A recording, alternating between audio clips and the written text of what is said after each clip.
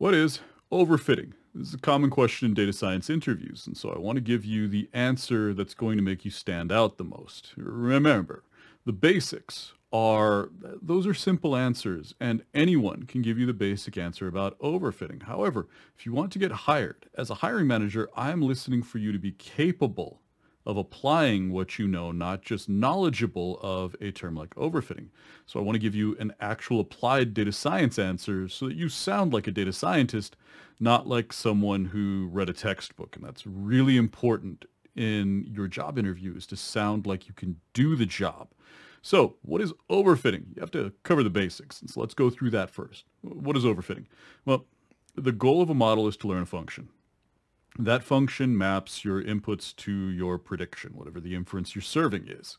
The more overfitted your model, the less you've learned the function and the more your model is a representation of the data set in a different form. So that's bad. Why? Well, your model gets into production and it fails. If you're doing any sort of monitoring, you'll see it drift almost immediately. Why? It doesn't perform well on out-of-sample, out-of-distribution, new data that comes in, new cases, basically. And so since it's overfitted, generalization is bad, fails in production. Those are the main points to cover.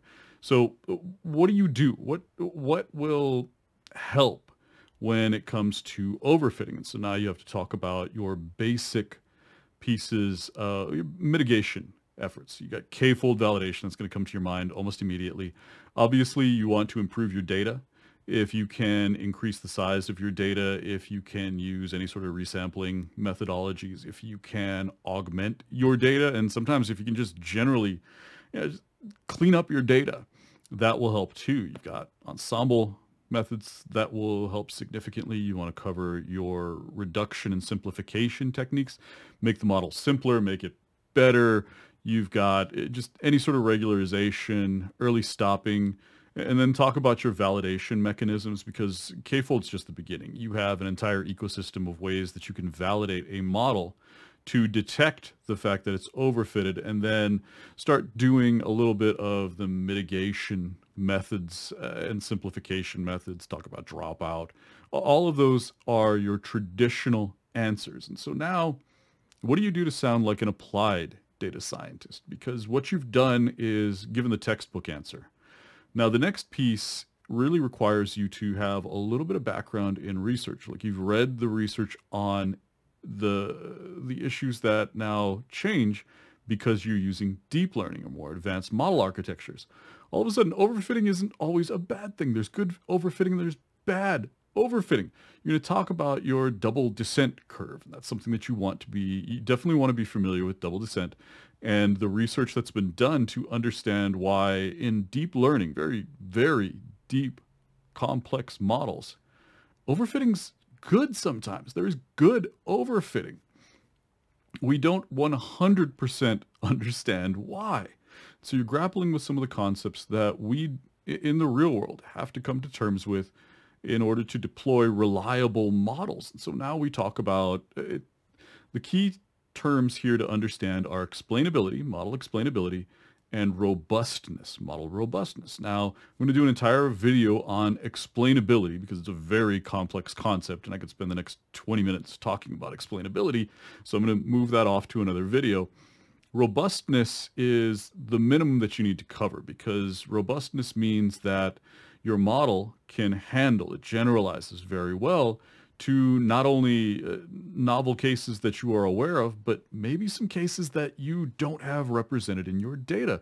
This is talking about learning that complex function, which you probably don't understand the shape of. You don't understand the form of that function.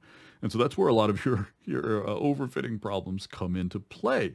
And so with deep learning, now we have this trade-off. We have good overfitting and we have bad overfitting. Now, how do you figure out which one's which? And part of that's explainability. Explainability goes a long way to understanding how each one of those inputs actually impacts and how much of an impact it has on the inference that you're serving, on the outputs of your model. And so that's a core piece of explainability that you need to understand, is beginning to do that mapping and figure out how your model actually works. And that will lead to a lot of pruning and reduction.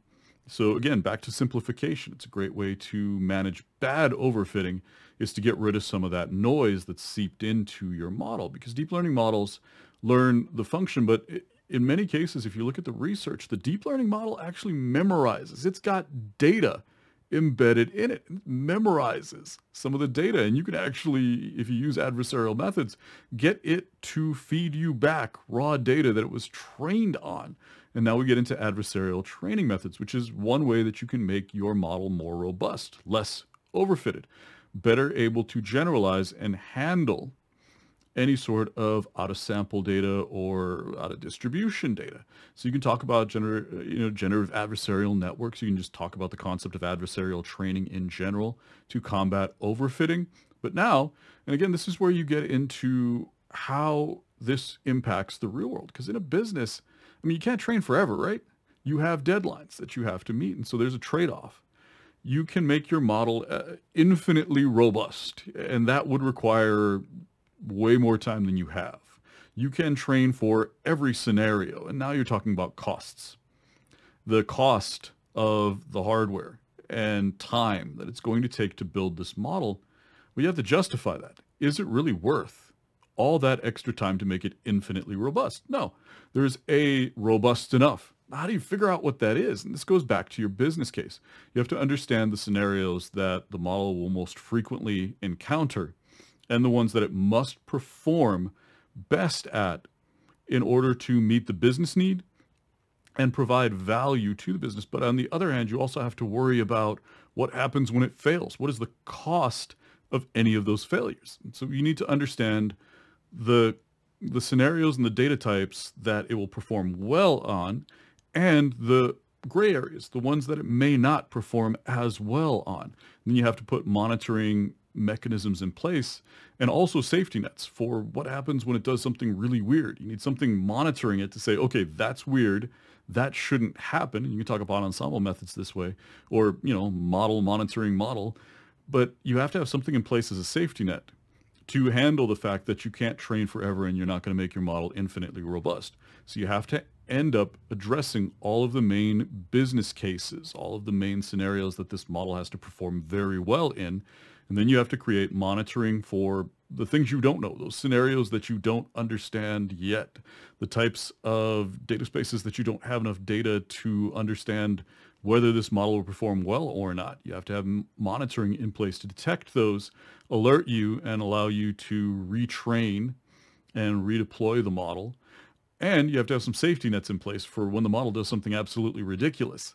So those are the main points that you have to cover in a more advanced answer to questions about overfitting. So remember that you have to go through the textbook answer, but you also have to make it real world. You have to make it an applied answer in order to get hired, because again, hiring managers are looking for not just knowledge of, but capability of. We want to know that you can actually do this and you understand some of the business constraints like cost and scheduling, and you've got to deliver something that actually works and functions in production the way that the business needs it to. So how do you do that knowing that you can't train infinitely? Those are the types of answers that will make you sound like you've done data science before and you're ready to contribute to the team.